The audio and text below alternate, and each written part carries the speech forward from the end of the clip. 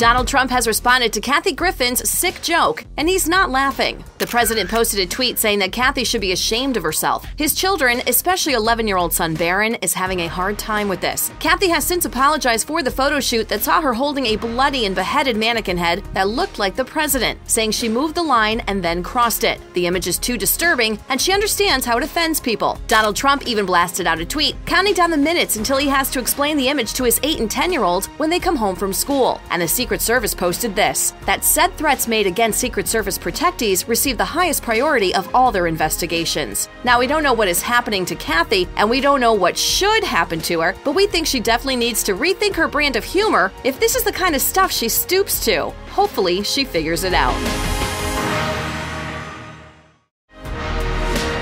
Sick of these promos? Then like us and subscribe so we won't have to make up any new ones.